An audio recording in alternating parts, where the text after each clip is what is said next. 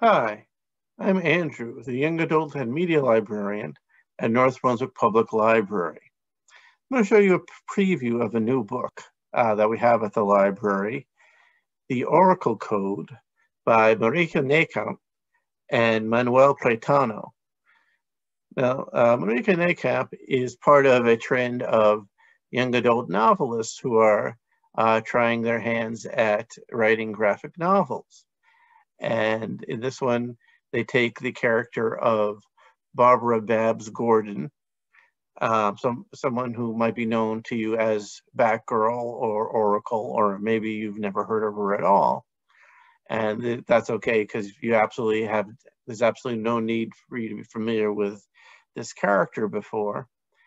And the illustrator, Manuel Preitano, tells a story where you're definitely rewarded for paying very close attention to both the words and the pictures, because there is a mystery to be solved here, or is there? And there is an opportunity to really get into understanding the characters as well.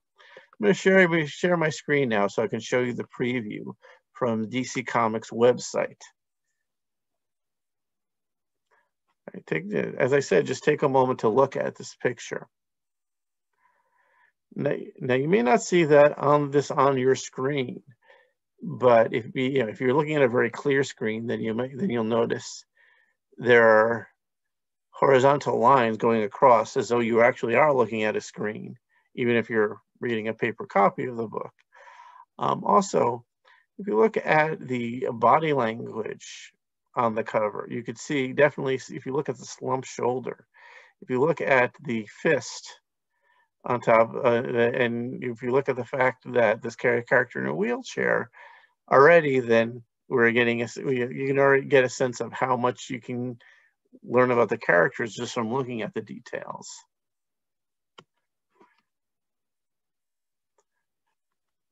Now, Barbara Gordon, or Babs as she's known, is someone who loves mysteries. She loves solving puzzles.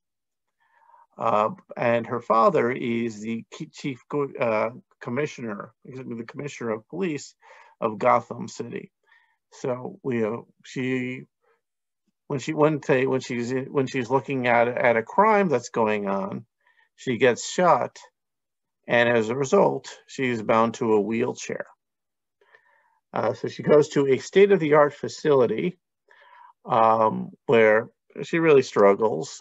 She's not used to having this new change in her life. And I love the detail of having just this one little bottom right panel askew, right? Even the shape of it is off to tell you something's wrong here.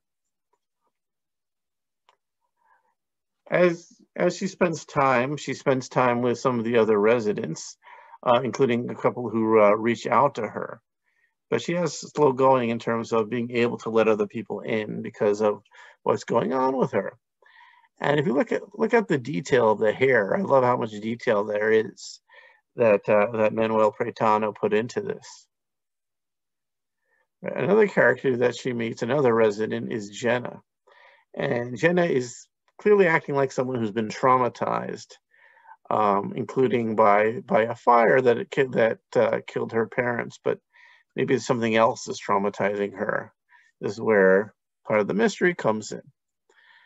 And to help Babs sleep, Jenna tells Babs these creepy little stories that are drawn in a different style than the rest of the book. Now, these stories may have some clues to what mystery there is for whatever strange happenings are going on.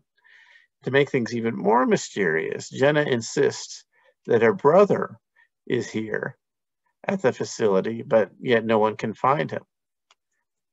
So, of course, Babs and her friends have to investigate, right? And in some ways, this mystery, whether there really is a mystery or not, or it's all in her head, may be the best thing for Babs because she becomes alive again when she has a puzzle to solve. Well, at least it becomes good for her unless there's actually some kind of dangers involved, which if there really is a mystery, there almost certainly is going to be danger involved. So the jigsaw here is an important motif in the book. right? Even the swimming pool over here, you can see there is part of a greater mystery. So it's fun to sort of go along with her and see, is there really a mystery? Is there something strange going on at this seemingly innocent facility? That's what, of course, we have to solve that, as well as sort of the internal mystery of who Babs is now, that now that she's in a wheelchair, or is she the same person she's always been? Well, that's where. And can she let people in now? These are all things that she has to solve for herself. So anyhow, as I mentioned, Barbara, and again, I have to stress that you absolutely do not have to be at all familiar with any of these characters to enjoy the book. In fact, the creators really don't put in a whole bunch of the Batman myths in here, though it's not like that's part of some mystery you have to solve. But if you know her, you know that she was an important character not only in the Batman titles and in her own title, but in the pages of Suicide Squad and of course Birds of Prey. Now there was a controversial graphic novel called the Batman: The Killing Joke, in which Barbara Gordon, who had been Batgirl, is shot by the Joker, and as a result, she can't run around anymore. But if you follow the character at all, you know that that's not the end of her heroic career. She's still very much able to use her crime-fighting skills, really as a librarian, to help fight crime. So I think that this book is sort of similar to the spirit of that. So if you're interested in reading this book, if it sounds like something you'd like, you can put a hold on it through our website, northbrunswicklibrary.org, or through calling us. I'm curious to hear your opinions about it, or if there are any other books that you'd like us to look at, either for me to talk about in this, or for us maybe to purchase for the library. Happy reading.